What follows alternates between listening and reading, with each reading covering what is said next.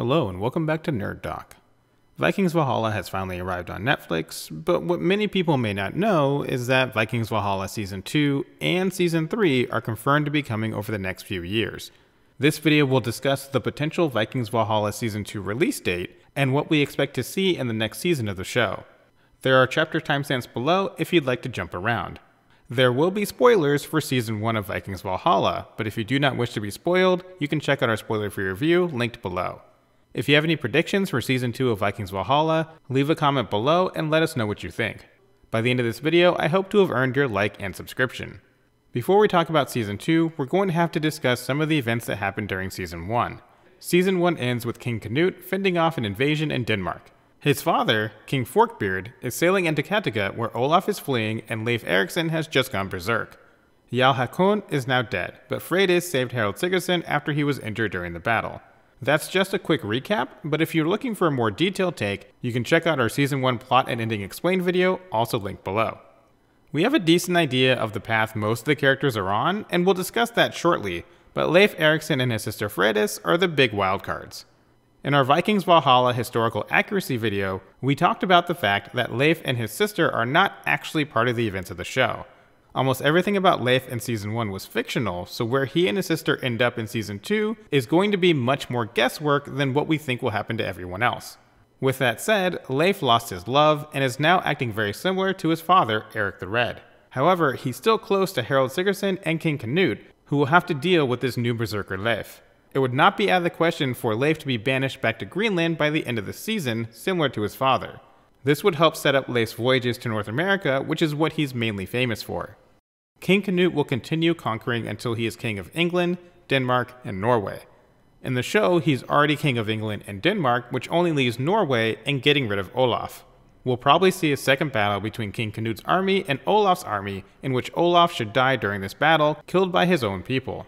Canute will also have a son with Queen Emma, but the king will probably end up dying by the end of Season 2 or possibly during Season 3, at which point we may see Queen Emma and Canute's other wife, Queen Elfgifu, clash once more. Historically, King Canute and Harald Sigurdsson were enemies, but in the show they're on the same side. That makes it difficult to predict where his story will go in Season 2. Harald Sigurdsson will likely still be with Freydis, and we might see some setup for Season 3, where he may do battle against his half-brother Olaf's son Magnus for the throne of Norway, or potentially a battle for the throne of England, during which he eventually dies. It all depends on how much ground they cover in Season 2. Leif Erikson will likely stick around Canute and Harald Sigurdsson for the time being, maybe assisting in the second battle against Olaf. Eventually he'll either leave for Greenland voluntarily, or he'll kill someone he shouldn't have and get banished back to Greenland. Either way, this will likely set up Leif discovering North America by the end of Season 2 or 3. Freydis may go with Leif, or she may stay with Harald Sigurdsson. It's hard to say because historically Harald Sigurdsson and Freydis never meet, and Freydis is heavily involved in Leif's expeditions to North America. We may even see Freydis take over for Jarl Håkon, leading Kattegat and possibly prepping the community for Olaf's next attack alongside Harald Sigurdsson and her brother Leif. King Forkbeard may also stick around and assume leadership of Kattegat, depending on where King Canute starts Season 2. If Canute is still in Denmark, Forkbeard would need to go back to England. When it comes to the release timing of Vikings Valhalla Season 2, fans can rejoice because it shouldn't be a long wait. Season 2 wrapped filming back in November of last year. Season 1 had about 5 months of post-production before it was ready to stream, but Netflix waited 6 months after that to release it. This is common since Netflix has so many new shows and movies in the pipeline, and they want to spread out their big hits.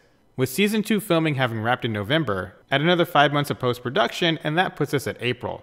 Obviously, Netflix won't release Season 2 so soon after the first season, and they have Stranger Things Season 4 releasing in May and July. Yeah, that's 2 parts now. So our best guess is to expect Vikings Valhalla Season 2 to arrive sometime this fall, probably between September and November. With Cobra Kai Season 5 and likely either The Witcher Blood Origin or maybe The Witcher Season 3 coming around that same time, it's hard to narrow it down any further than that.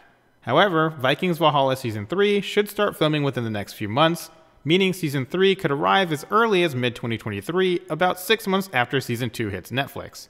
You can't really complain too much since we'll be getting a new season of Vikings Valhalla about every 6 months or so. That wraps up this video. Once again, if you have any predictions about Season 2 or any questions, leave a comment with your thoughts.